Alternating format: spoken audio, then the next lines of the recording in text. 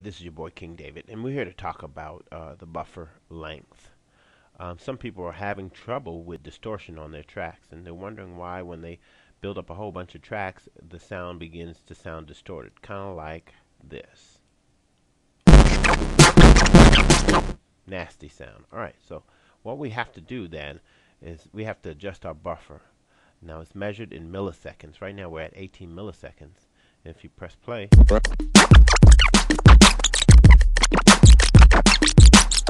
there should be no distortion. If you're getting distortion at 18 milliseconds, you might want to up your processing speed on your computer and also your memory. That will give you a lot more buffer room so that you don't have a distortion on your playback.